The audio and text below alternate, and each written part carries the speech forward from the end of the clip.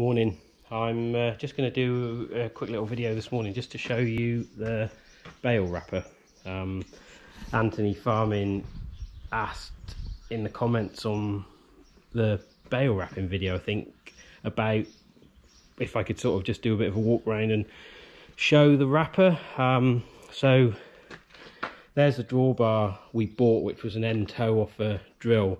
So I welded this piece of pipe in here to fit between, and that actually clips in where the 3-point linkage bar goes, and then welded in plates here to be able to weld these jacks on. We bought those from Mole Valley Farmers, and a couple of plates here are welded in to extend that forward, so that top link would go from where the top link goes down to there, so that's all sort of adjustable.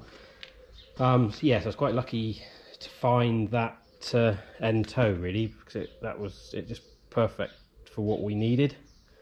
And then the drawbar, the wrapper has got well, the frame of the wrapper. So what we did was I had a piece of channel in the workshop anyway, and we had some offcuts as well, so I sort of welded that to make a box section, really, which you can see there.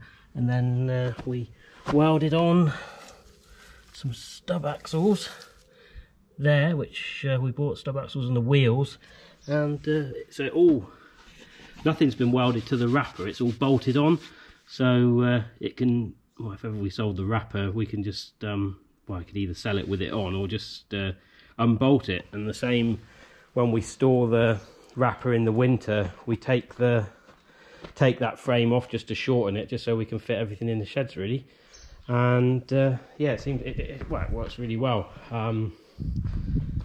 The bales do drop from a higher height, but it doesn't seem to make any difference, really. And some of the other wrappers I've seen, they sort of drop from quite a height as well. But I think Mchale actually made a version of this wrapper trailed anyway, so it's pretty much the same as that, really. But we sort of made those modifications, really, just without spending too much money.